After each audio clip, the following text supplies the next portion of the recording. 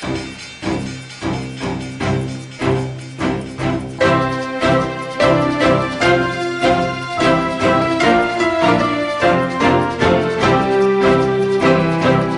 Financial Sense Midweek Edition with Jim Paplava.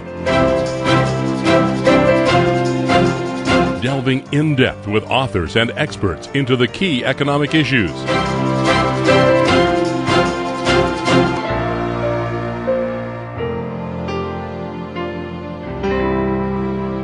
Joining me as my special guest on the program today is Dr. Marc Faber, editor of the Gloom, Boom, and Doom Report. Marc, we're at a point, it seems to me, in history where government debt imbalances are growing at such an alarming rate that it appears the only way out is to inflate. The imbalances, whether you're looking at the United States or Europe, are too large. And I don't think this concept is totally understood by investors, especially wealthy individuals. What does this mean in terms of how governments are responding with their central banks to this problem? Well, basically, it's quite obvious that all central banks would like to reduce government debt as a percent of the economy by inflating. And over time, you can do that. But obviously, it may not create a lot of prosperity, but rather problems down the line. And the question is, to what extent do you inflate? Because, say, in America, the Bureau of Labor Statistics will put, say, inflation at 2 to 3% per annum, when in fact the cost of living increases for people is more like between 5 and 10%. So we have strongly negative real interest rates, both on short-term deposits and even on government bonds. So basically, there is a significant loss in the purchasing power of money. Hard assets are selling off on the day you and I are speaking as a result of a release of the Fed minutes in comments made by the Fed. I believe, at least, we're more likely to see some form of QE3. Maybe it's in the summer, later on in the year. But it seems to me, Marc, the Fed is playing a confidence game with the markets. At the first sign of weakness in the economy, I think the Fed could blink like it did in 2010 when it was telling people it was writing op-ed pieces in the Wall Street Journal describing an exit plan, and then at Jackson Hole, Bernanke announced QE2. So your thoughts on this? I find it quite funny to talk about an exit strategy or an exit point, because that they don't have. And I think there will be no exit, but continuation of money printing. But I have to give credit to Mr. Bernanke. If I were in his shoes, in the current situation, with the S&P having risen to 1422 the other day, I wouldn't embark on QE3. I would rather wait and announce that there won't be any QE3 for the time being, or depending on market conditions or on economic conditions, and wait what happens. And if the market sells off 100 points on the S&P, or 200 points, say we drift down to 1,200 on the S&P, then come as again the big savior of the whole financial system by implementing QE3. You've made comments in the past that you've been reluctant to short stocks given all the money printing. And I remember, Marc, distinctively, last November, I was reading a lot of prominent technicians who were talking and making dire market predictions on what was about to happen to the market. And I can remember going to bed, watching the futures market. The futures market were down. And I woke up the next morning. 6 central banks announced a currency swap. The market was up 500 points, and it's been up ever since. So, as you just mentioned, I don't believe they're going to allow the markets to drift down too far, as you mentioned, maybe 100 points or 10, maybe 15%. So doesn't this make shorting the market a risky proposition when you have these kind of interventions? Yes, I mean, my view was last October, November, and December, that sentiment was very negative. There were large short positions outstanding, and most people were actually predicting a meltdown in markets because of Greece and so forth. And the opposite happened. Because of Greece, the market rallied. Because of Greece, they printed money. And in a money printing environment, it's just very tough to be short, because in real terms, asset prices may go down, but they go up in nominal terms. And so I still feel that the risk is fairly high by being short the entire market. Now, if we talk about being short individual situations where there is a deterioration in the business of one sector or one company, then yes, I mean, there are people, they do pair trades. In other words, they're short one group and long another group, or short one stock and long another stock, and they do it quite successfully. But in general, I would say in this money printing environment, I would be careful to be heavily short stock. You mentioned Europe, and I want to move on to Europe next. We had this massive $1 trillion LTR program, which led to a relief rally.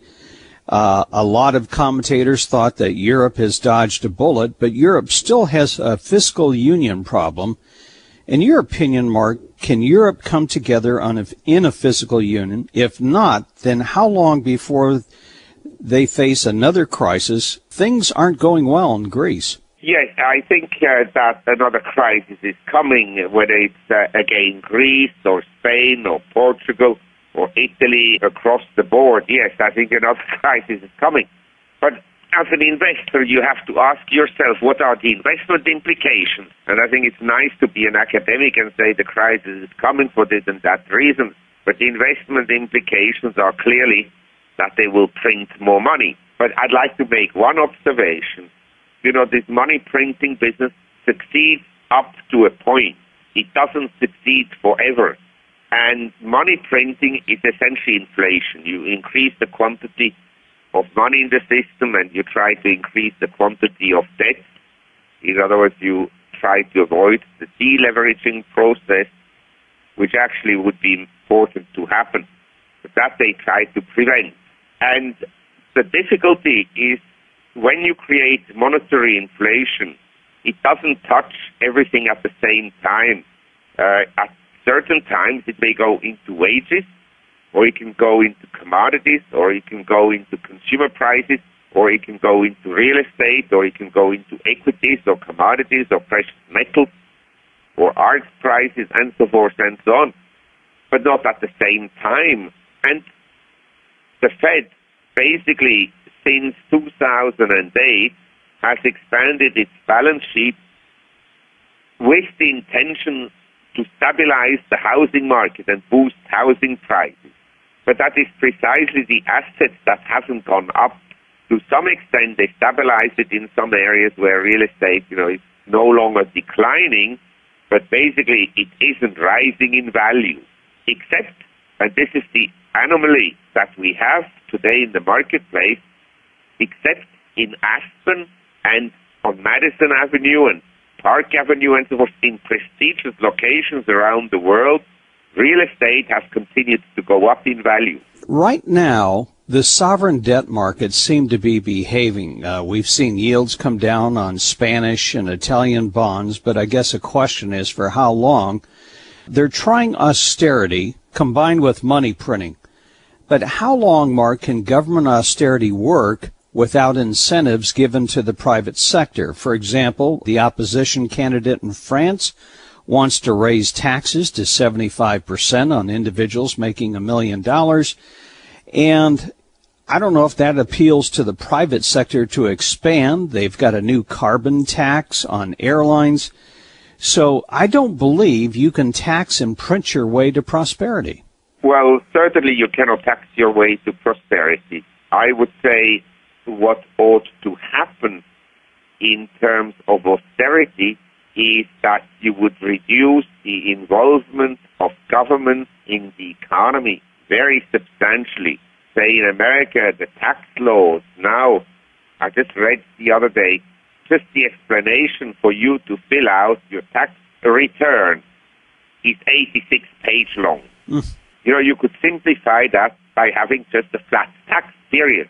But of course, simplicity doesn't appeal to certain interest groups like the accountants and the tax consultants and the financial advisors, and then they would have to lay off people. And so you make everything much more complicated. But as you just pointed out, you have an expansionary monetary policy, but a restrictive regulatory environment where there are more and more regulations and actually stifle any business expansion. I mean, I know lots of small businessmen, they have no appetite whatsoever to employ people. Is it possible, given this kind of scenario, Mark, in the U.S., Europe, and Japan, with quantitative easing as the main policy tool, the result is you still get a weak economy or weak economic growth because of the structural impediments, but as a result of QE, you get strong equity markets. In other words, the money's got to flow somewhere. Businesses, as you mentioned, aren't keen to hire people or maybe build new plants, so the money goes into speculation, which is the stock market. Yes, that's exactly what I tried to explain before. The money flows somewhere. And before year 2000, it flowed into NASDAQ stocks and essentially technology, telecommunication, media. And then it flowed into the housing market. And in 2008, we had a commodities bubble. And now it flows into equities. And the more money you print, the higher equity prices can go. Because in a money printing environment, eventually people wake up to the fact that to hold cash balances is a losing proposition due to the loss of purchasing power that occurs annually at the rate at the present time of, say, 5%, because inflation, the cost of living increases are, say, 5 to 10%. You have zero interest rates, so you lose out. And so people go and buy Andy Warhol paintings and all kinds of assets, including equities. And I wanted to make one point very clear. If you print enough money, the Dow Jones can go to 100,000 or 100 million or 100 trillion. You just go and look at what happened in Zimbabwe. And Mr. Mugabe is basically the economic mentor of Mr. Bernanke. Speaking of the economy, in the U.S., economic conditions have improved since the third quarter of last year. The leading economic indicators are up, and even the ECRI weekly leading index is up despite their recession forecast. Bernanke and the president have been quoted that they're pleased with the economic progress, but they were also pleased in the first half of 2010, the first half of 2011, only to be disappointed as growth slowed down abruptly after stimulus faded. So, Mark, are we likely to see or repeat a similar pattern again this year once the Fed's, let's say, Operation Twist ends and other stimulus ends? Well, let's put it this way. The economy, that is correct, has stabilized. But I wouldn't rely too much on the publications of statistics this year because we are in an election year. And I think it's a reasonable assumption that the Obama administration will try to make statistics look better than they are. The fact is simply that if you look at the stock market action, cyclical stocks, economic sensitive stocks are performing miserably.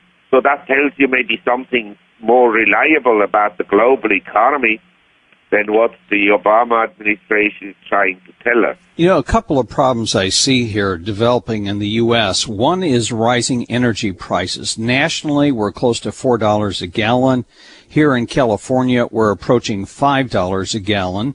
Housing, especially non-residential structures and personal income, haven't improved, although the job market is getting better, but a lot of the job market improvement has been temporary jobs. We have factory utilization at a point where in the past it would give way to rising inflation rates. I don't know, Mark, if the Fed can handle this if the economy weakens at the same time prices rise, for example, as a result of energy or some form of commodity inflation, even though you and I believe that these inflation statistics are understated. Does it put the Fed in the bind if, as a result of rising energy